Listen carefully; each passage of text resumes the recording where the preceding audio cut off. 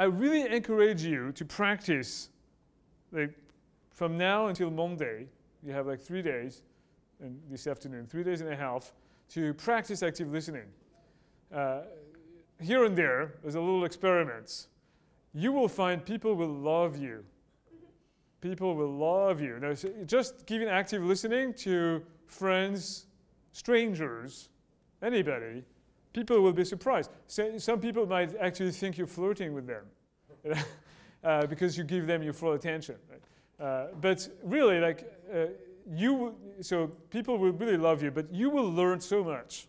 Like John Francis describes, the momentous experiment that he did at 28 years old of realizing, wow, I had not been listening. Now, if you want to push it, if you want to push the experiment, pick a situation where you really don't want to actively listen. Somebody who annoys you, somebody who you think always has told you the same story multiple times. I have an interesting story for me. It's with my mother. Right? So my mother is like chatty as hell. She's like, in my family in general, we are not good at active listening. We practice talking, competitive talking, very widely. We all pretty, my mother and my brother and I are pretty extroverted. My father and sister are a little bit less, but usually like it's a lot of talking at the other person. And my mother in particular can really literally talk for hours without you saying anything. And usually I've heard the same stories so many times, and I get annoyed by the stories. And eventually, usually we end up in a conflict when we spend too much time because she's talking so much, she's not listening to me. I have all of these past sort of frustrations of growing up with a mother who didn't give me attention, didn't listen to me, didn't listen to anybody, right? So it activates past hurts and unmet needs, right? But one day I decided to do an experiment, a big experiment. I was going to drive from Luxembourg all the way to southern France. So that's like an 8-hour drive, right, with my mom. And I was like, I'm going to practice active listening for those 8 hours, see how it goes, right? I really try to change my normal reaction, which is, I've heard that 1,000 times. That's my reaction. Can you please, like, sometimes she says stuff that also bothers me. She expresses judgments that I find distasteful, judgment about other people, and, and I'm like, oh, can you please stop, like, saying that? That's not cool, or whatever. So I was like, I'm just going to, instead of all of that, I'm going to really practice active listening. And it was amazing. It was really, at some points, it became unbearable after, 6 hours of that. So what was interesting is my wife was also there in the car, and she was in the back. I told her I was going to practice the experiment, and she was observing the experiment and observing me in the experiment, and my mom. So it was an interesting. But what I realized after a while, so my mom speaks for like maybe a good 2-3 hours, the first few things. Yeah, she's kind of like that. And she tells me the same story. And instead of saying, I've heard the story 1,000 times, I'm like, really? Wow, that's interesting. Practicing all of these tricks, like, and how did that make you feel, And I realized that out of all the stories that I heard 100 times, I had never practiced active listening. So in fact, I didn't know the details of how it made her feel, where it came from. So that was quite an eye-opening thing for me, that even with somebody I've known all of my life, and the stories that I've read 100 times, I could learn something new. Right? The other thing is that at some point, she didn't know what I was up to, but I think that she was getting something that she had never gotten, which was attention. The reason she doesn't give attention and she talks a lot is that probably she didn't get attention herself growing up. So she craved attention, and once I gave her what she wanted, she relaxed a little bit. She still kept talking, but she relaxed. Now, after a while, that was a funny thing. She turned to me and she looked at me like, is this for real? Are you making I could see like the thing of like, are you making fun of me? Like when I was like, wow, that's interesting. That's really cool. Like, wow, I want to know more about that. She was so used to me being saying, I've heard that story 1,000 times, can you stop that, or that's boring, or, my sort of like rash reactions. So, that after a while, she kind of looked at me like, he's actually listening. And I could see that look, so sort of like, whoa, is it for real or not? And then eventually she kept going. But the funny thought is, I think it was about 6 hours into the trip of like still talking. I tried to sort of respond at some point, and she said, "Well, will you stop interrupting me? You keep talking, and now you don't listen to me." And my wife at that point jumped in and said, "No, I've been like tracking what's been happening. You've been talking for 6 hours." And that was one of the first times he interrupted. But, so that was another. Eventually, like my patience wore thin after 6 hours, of the 8-hour trip.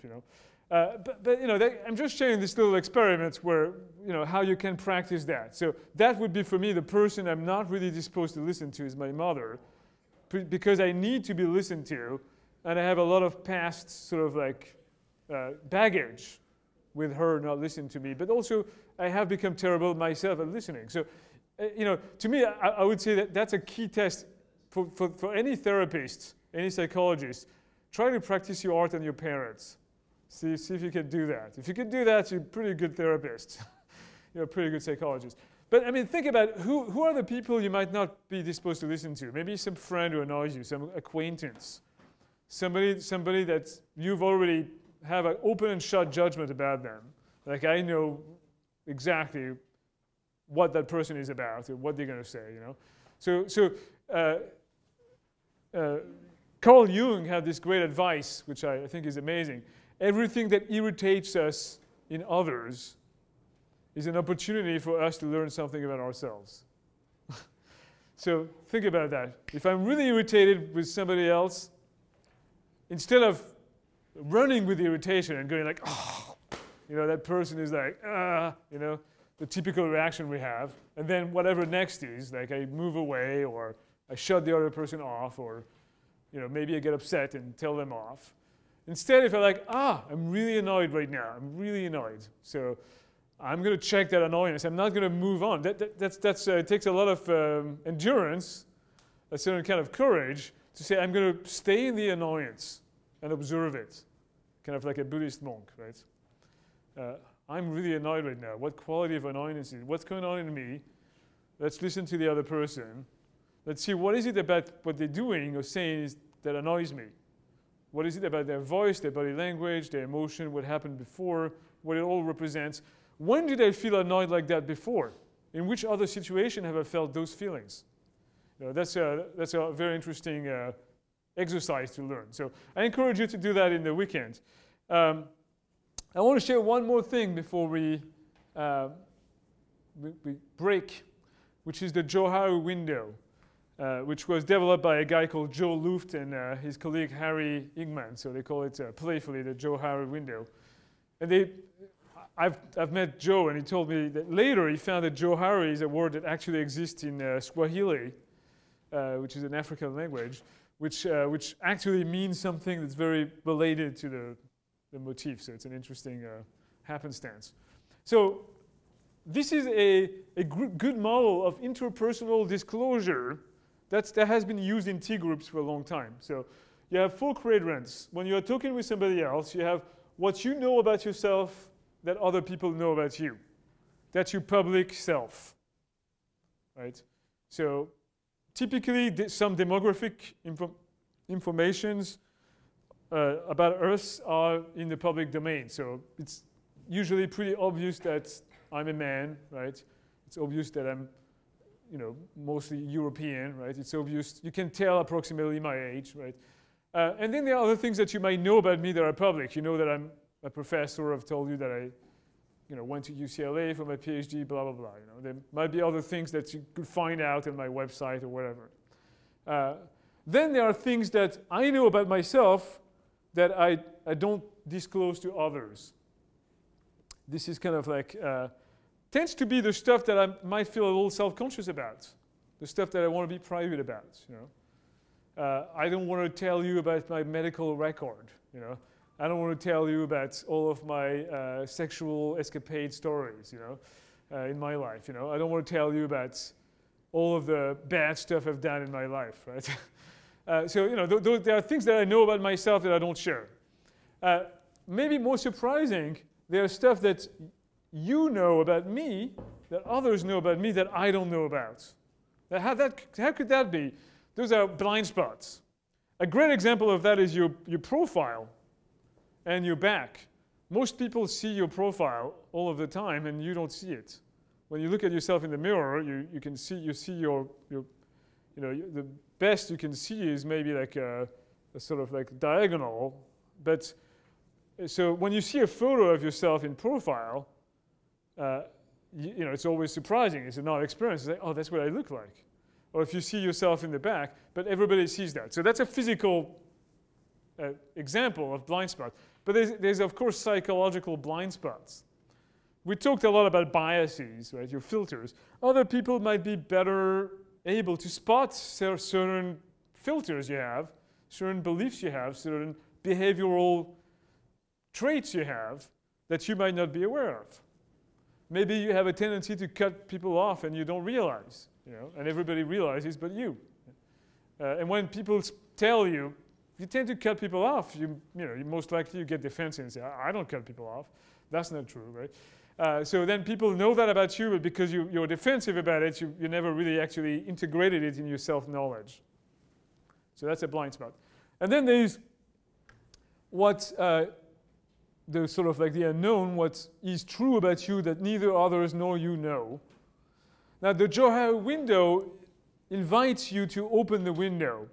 So when you share something about yourself that you normally don't share, maybe more private information, and when other people give you feedback about you that it would not normally give you, part of what I'm inviting people to do in the T group, you open the Johari window. A lot of things happen. Trust is built, intimacy is built, but also knowledge, great knowledge is acquired both about others and about yourself. So it takes courage, it takes risk-taking for that to occur. A typical example of this would be getting out of the closet. Right? Being gay for a long time in many societies still today is a very difficult experience. I'm happy that the US is progressing and making it more okay, to come out. But so coming out is still an experience where you're revealing something about yourself that was hidden for a long time, and now other people understand you better. Now people might interpret you better. They might be, oh, I understand what that behavior was about, what that, that aspect of that person is. When somebody else shares something about you that they would not normally share, it could be positive or negative. Also, you'll learn something about yourself. What's interesting is both things happen. You might discover aspects of the unknown by putting two and two together. On this one, some people are afraid of giving feedback to others for fear of offending them, for fear of their reaction. Right? And what I like to tell people is, imagine if you are having dinner with somebody and you have a piece of food that's on the corner of your mouth, right? That's kind of standing there. Do you want people to tell you or not? How many of you want to be told? Right? How likely are you to tell other people when they have a piece of food in the corner of their mouth? Less likely, right? Now, you're more likely to do it with people you feel comfortable with, friends, family. If it's a stranger, like if it's your boss, right? Less likely, right?